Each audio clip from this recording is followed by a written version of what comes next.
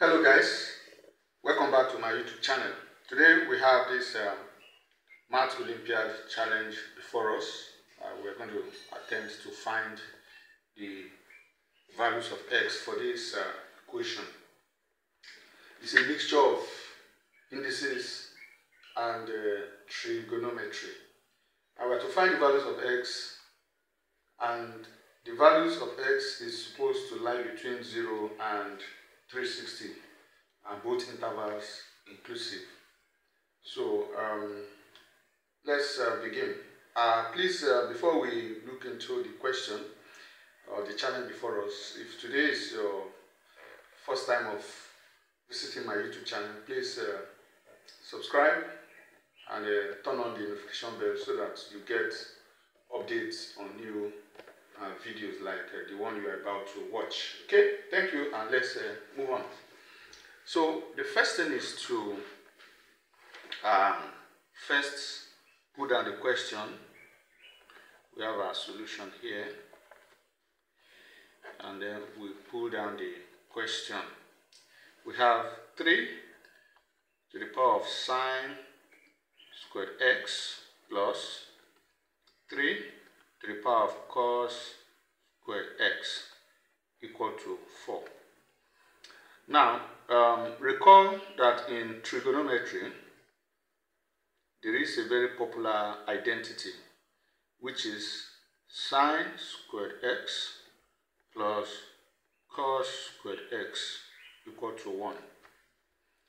And so I'm going to make cos squared x the subject, and so I will have cos squared x will be equal to 1 minus sine squared x. So from this point now, I'm going to make a substitution. Wherever I see cos squared x, I'm going to replace that with 1 minus sine squared x so that we have the same identity all through. So we have, in the next line, we're going to have 3 sine squared x plus 3 to the power of 1 minus sine squared x equal to 4.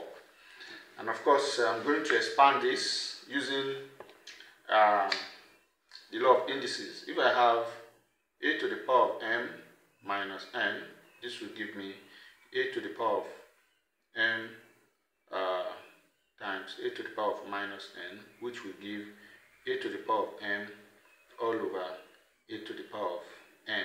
Okay, so I'm going to rewrite this particular term of the equation to give 3 to the power of sine squared x plus 3 to the power of 1 times 3 to the power of minus sine squared x. Now, this equal to 4. So this will now become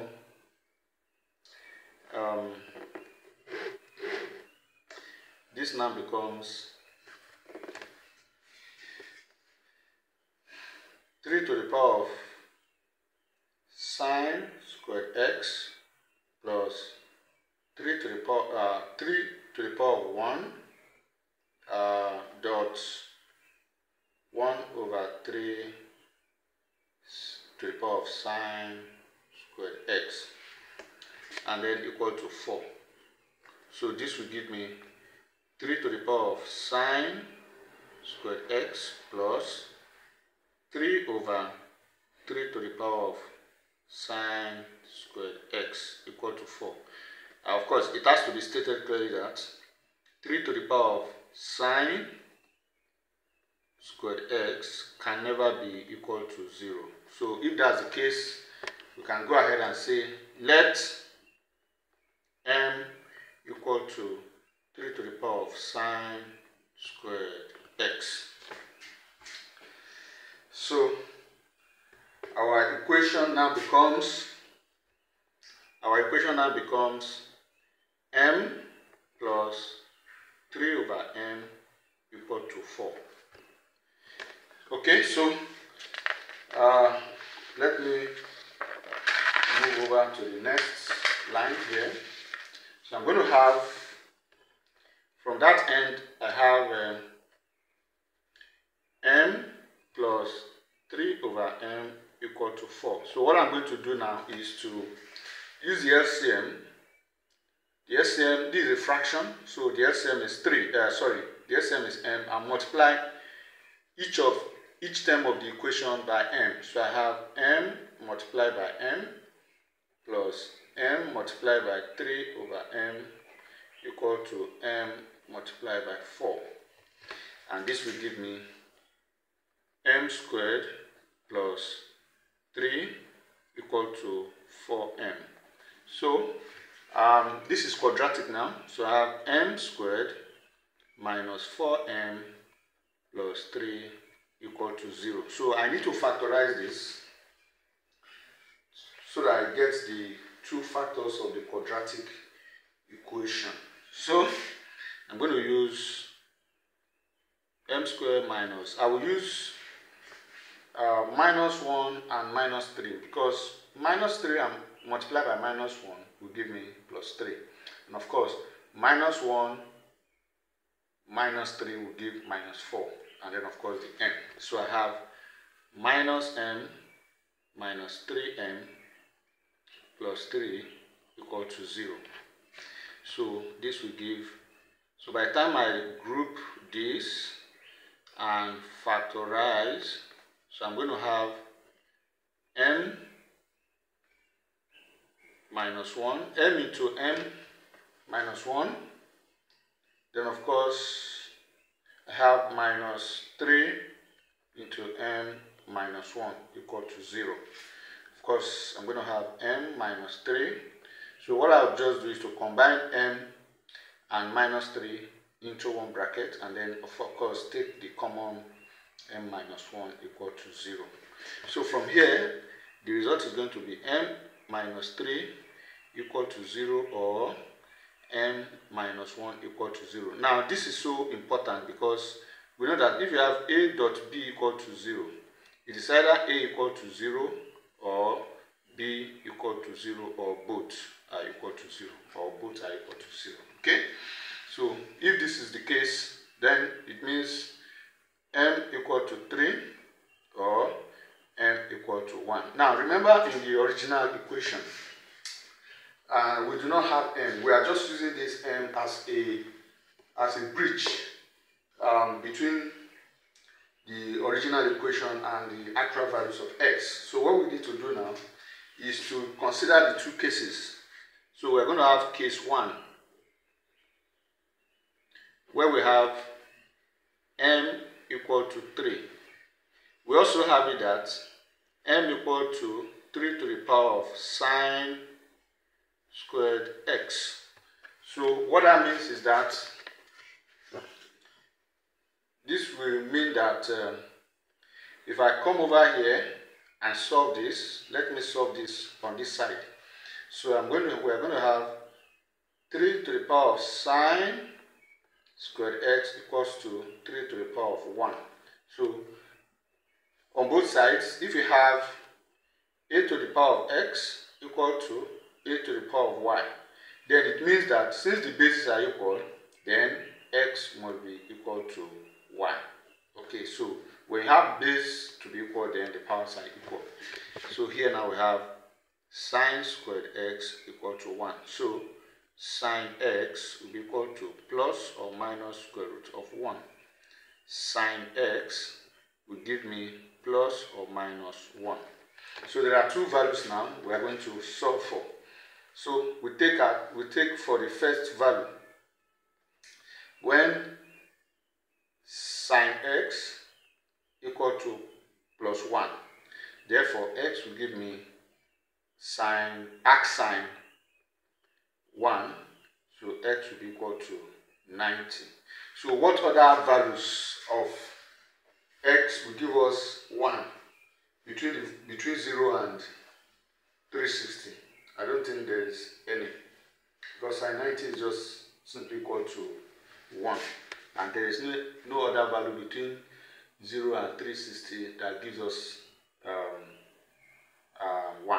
Okay, so we take it that x is equal to 90 degrees. Then of course, we are going to look at the second value, which is sine x equal to -1. Okay, so x will be arc sine -1. This will give me 270 degrees. So 270 degrees. So, is there any other value, negative, that gives us any other angle that their sine will give -1 and is between 0 and 360? I don't think there is none. So we'll leave that as it is. So now, let's look at case 2. Case 2. Case 2.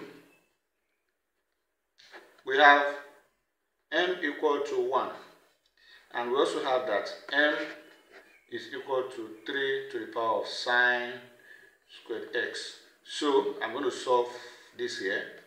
That will give me sine 3 to the power of sine squared x equal to 1. Now note that in indices, anything to the power of 0 is 1. So considering the base on the left, I'm also going to make this base 3. So that will give me 3 sine to the power of sine squared x equal to 3 to the power of 0. And then the bases will cancel. Looking at what we did here earlier here, that if you have the same base, base on both sides to be equal, then the indices are equal. So the same thing will apply here. Okay, so that means sine squared x equal to 0. That means sine x will be equal to square root of 0. Sine x will be equal to 0. So x is arc sine 0. And that the first value here is 0 degrees. The second value will be 180. And then the third value will be 360. So now, to conclude finally, the values of x, therefore, the values of x will be 0, 90, of course we have 180, 270, and 360 degrees. So there you have it, the values of x. So we can also get the values in radian. So guys, in the comment section, I want you to tell me what will be the radian values, the equivalent radian values of these angles. I see you in the next video. Thank you so very much for coming, and God bless you.